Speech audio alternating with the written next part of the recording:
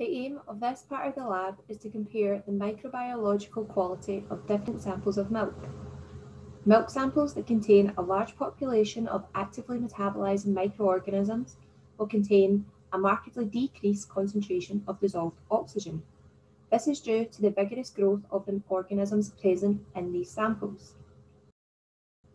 Here you are provided with 4 milk samples. Samples 1 and 2 are raw milk, and samples 3 and 4 are pasteurized milk. 1 and 3 have been kept refrigerated for 48 hours, whereas samples 2 and 4 have been stored at room temperature. You're also provided with methylene blue.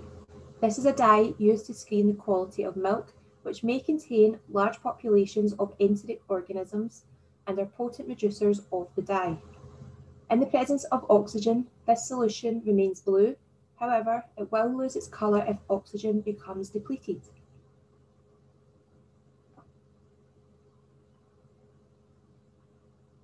Firstly, you will add 1 ml of methylene blue dye to each milk sample.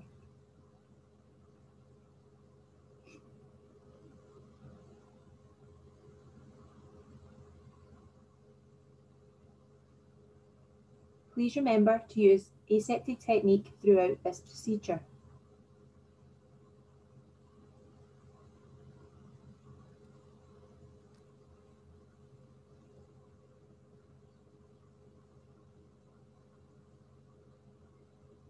Ensure you mix your samples thoroughly by inverting the tube at least 5 times.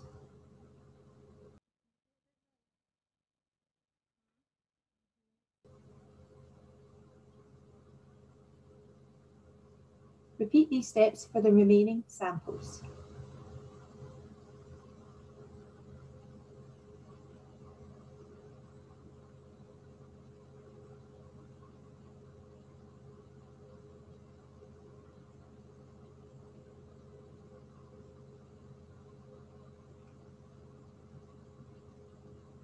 Samples are then added to a water bath set at 37 degrees Celsius, with mixing and the colour of each tube observed every 30 minutes.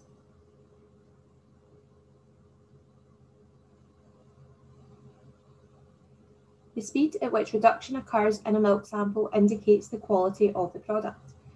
Here is an example of what your samples may look like after a 2-hour incubation, with the methylene blue of samples 2 and 4 already reduced. If the reduction time occurs within 30 minutes, this indicates the sample is of very poor quality.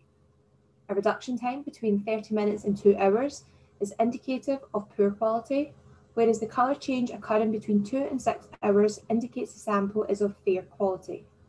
Finally, if the methylene blue takes more than 6 hours to reduce, the milk sample can be classed as being of good quality.